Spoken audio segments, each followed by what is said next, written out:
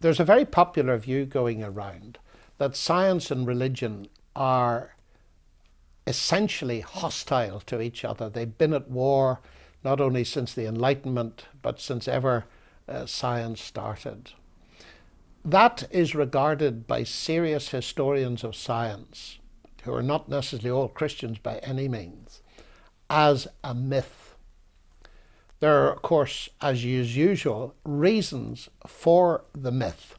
And often quoted are two incidents, historical incidents. First of all, the treatment of Galileo by the Roman Catholic Church. And secondly, the very famous debate between Thomas Henry Huxley, Darwin's bulldog as he was called, and Bishop Soapy Sam Wilberforce in the Oxford Natural History Museum in 1860, a year after the publication of Darwin's Origin of Species. Now, serious historical work has been done on both of these incidents and the way they have become cultural icons used in the defense of this conflict thesis that religion is at war with science. And it has turned out that neither of those incidents will bear anything like the weight that is put on them. In fact, they do not confirm the conflict myth at all. Let's take very briefly Galileo. Galileo opposed the reigning Aristotelian notion that the earth was fixed at the center of the universe. And we are told that the church persecuted him for it and got him to recant his developing scientific views. But we need to be very careful because, first of all, the first opponents of Galileo weren't the church. They were the Italian philosophers who believed in Aristotle. Because the fact was that both the philosophers and the church had got committed to the reigning paradigm of Aristotelianism.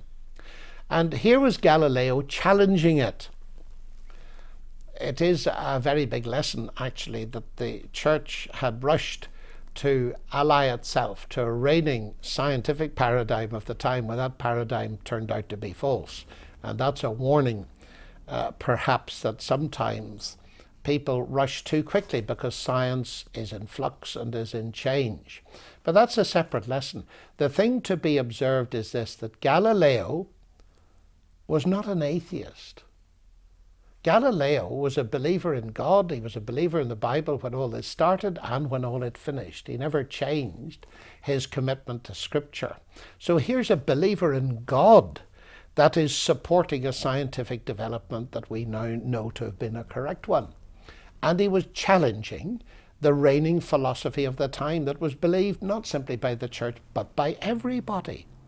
So to see it as a conflict between science and religion is simply false. The next thing to notice is that Galileo wasn't the wisest of men. He wrote a book into which he put the view of the then Pope, who had been his friend but rapidly ceased not to be. He put the ideas of the Pope into the mouth of a figure he called Simplicio, the fool, which was not exactly calculated to win friends and influence people. So that was shooting himself in the foot, basically. He insisted on writing in Italian when the scholarly language of the day was Latin, and so the scholars didn't like him for that. And then in the background there was the Reformation, and some of the leading intellects in the Reformation were espousing Copernicus's view, and therefore Galileo could have been seen as supporting them. So there are all kinds of cultural reasons in the background that played a very big role indeed. The one thing that the story cannot be used for is to say here is religion versus science, whereas atheism would have done a better job. Not at all. Galileo was a theist, a biblical theist.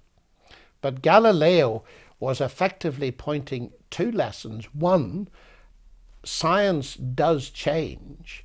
And two, for those people who believe in the Bible, they need to be careful how they interpret it. Because there's not a person today, I would suspect, who would understand that when the Bible talks about the earth resting on pillars, they would take that to be literal in the sense there were huge big concrete columns supporting the earth so that it fixed and it couldn't move. But be careful with the word literal even, because what those metaphors are referring to are very real stabilities. We now know the stability of the earth is a very sophisticated thing indeed, but it is real, that is literal at another level. So we need to be careful too when we run away with the idea that because some of the Bible is written in poetic language, that what it says is not referring to something real. That is to make a very silly mistake in the way in which we understand literature. The second story, Huxley and Wilberforce, is again often painted as the triumph of rational atheism and science in the person of Huxley against an ignorant cleric, Bishop Wilberforce. But the interesting thing is that Wilberforce wrote quite a lengthy paper, which I've read, in which he says that he's not going to use religious arguments because this is a scientific debate. So far from a religious man using religious arguments, it's not. It's a person who was a gifted amateur scientist presenting such a convincing case that Darwin himself called it uncommonly brilliant. He'd found all the weak points in his theory. And in fact, somebody is said to have been deconverted from evolution by listening that day. The only records we've got of the actual event say that each man found a foe worthy of his steel. The honours were just about equal. If we look at it in its cultural setting, there's very much more afoot than is apparent in what I've already said. And the main thing being that Huxley was on a crusade to promote a professional class of scientists. He didn't want any more these clerics, these amateur naturalists. He wanted science to be the business of professionals. Indeed, he wanted a church scientific, as they spoke of in those days. And so the legend of a conquered bishop slain by a brilliant scientist suited the cause of the day. But historians have long since recognized that this is the case, and therefore a serious historian would not use this incident as an evidence for the truth of the conflict metaphor.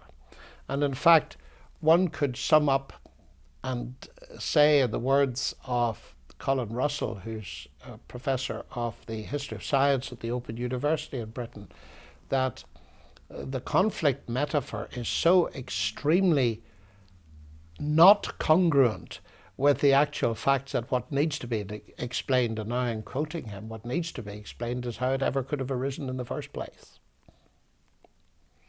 To put alongside that the simple fact that far from religion and science being in conflict,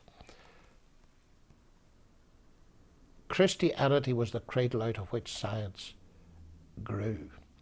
And C.S. Lewis sums up Sir Alfred North Whitehead's work on this and Merton's thesis and various other things magnificently in the following statement. He says, men became scientific because they expected law in nature, and they expected law in nature because they believed in a lawgiver. Far from religion hindering the progress of science, it was the basic conviction that there was a God, a lawgiver, behind this perceived order that spurred people on, like Newton and Kepler and Galileo and so on, to make the magnificent contributions to science that they did.